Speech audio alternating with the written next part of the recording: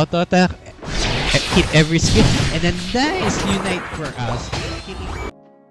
Hey guys, it's Tophy here, and we're going to play some Pokemon Unite with featuring Greninja on the jungle.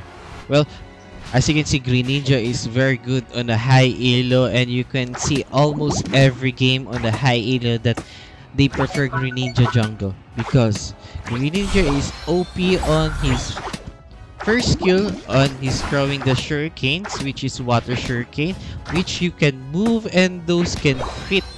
And especially those, every time those water shuriken hits, you'll get a easy life steal.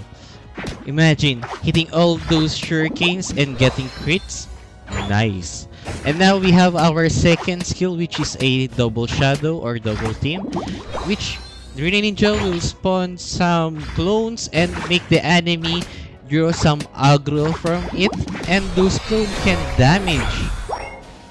Especially when you're low health, spawning double team, which would take the enemy some aggro, and it will confuse the enemy, and you can hop on those walls and get some sweet placement. And now we see that Zeraora is here, and we're going to use our second skill, and we're going to crits using our melee, and we survive because our crits are on our melee. Remember, Greninja has two attack modes, your ranged one and your melee one.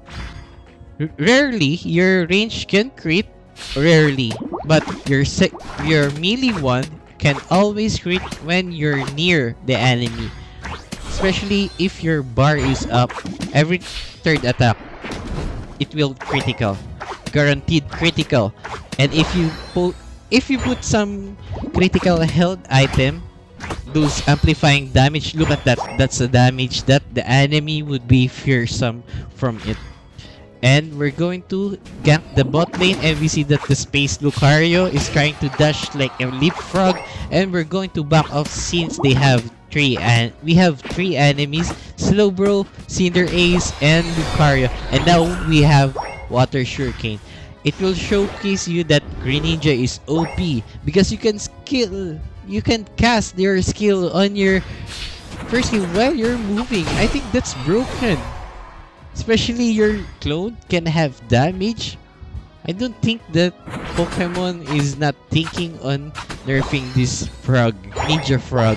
And we're going to get this Fruit of Speed, and now we're going to wait since we see that the yellow Thundercat is on the top side, and we see that the vegetarian frog is here, and we're going to wait some displacement of the enemy team. And now we see that the three enemies, and we've been changed CC by the Venusaur's passive, which is a spunk and slap. I just made that up. I think that's just what I call, because it will spawn and slap your, I think, or something. And now we're going to get this Mexican Pokemon, and it will give us some nice buff.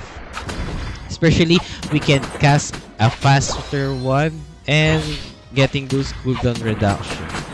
And now we're going to secure some Dreadmo here, and this game will showcase you why Greninja is squishy and good, and especially not always OP. And we see that we use our Unite to kill the Cinderace while Slowbro is trying to interrupt our dunk, and we're going to skedaddle out of here.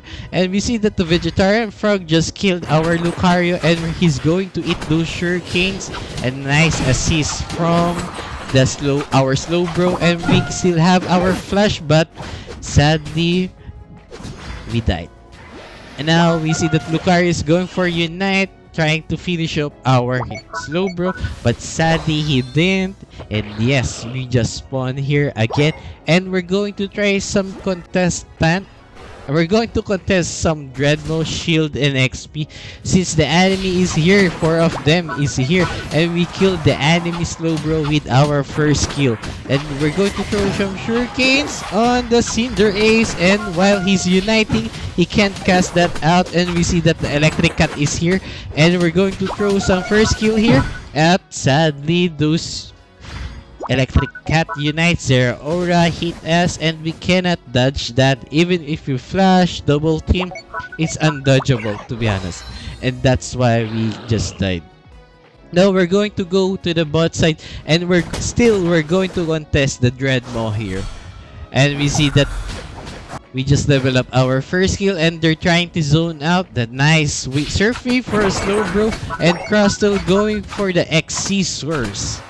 And we're going to hit our first kill here, and we're going to melee mode because we need those crits. Look at those crits, slapping the tail of the Dreadmaw. And we just been destroyed by the yellow cat again, and that's okay because that's a nice trade-off, and they can't dunk. Remember, they can't dunk, and every time you dunk, you'll get an easy XP. It's converted to your XP, and even if they kill us, they can't dunk because our teammate has advantage. Getting Dreadmaw giving us advantage and giving them XP and shield. We're going to use our second skill here, which is the double team. It will confuse the bull here, and now we have our unite. That's why Greninja is very good because every time you hit, auto attack, hit every skill, and a nice unite for us, killing those three, and we're going to dunk, but sadly Lucario is getting greedy. He should have dunked me on those 50, and now we're holding those 50, and we're going to back off, and sadly we just died because Lucario getting greedy on those dunk. He should have let me dunk on those 50. Yikes. And now the yellow cat is going to destroy the bot side dunk. This is the reality of playing Greninja. You either burst the enemy, survive long enough to kill and annoy the enemy, or sadly get bursted. Especially if they have the slow bro. Holding you and getting focused on the clash would easily kill you. And now we see that the announcer just say, "Don't give up," and we're not giving up, and we're trying to. And we see that look at those damage. What the monkey? And now we just bursted the frog here. That's a one-on-one trade, and a nice trade for us since our enemy is not that fit. It's not that fed, but excuse me. And nice. We're going to die here since they're going so greedy, and they're not waiting for me. And we see that Dreadmaw is open, and look, they're chasing Lucario and Slowbro. Are we going to respond to their engage? And nice paralyze for the Slowbro and getting those sleep. And now we're going to back off since we see that Slowbro and Lucario is here, and the yellow cat is trying to engage us. And a nice. The final stretch. We just died again. You're in trouble. Playing Greninja is good, but you're squishy, and this is just a showcase on how I want you guys to know that Greninja is not that OP, but he's very good if you know what you're doing with it.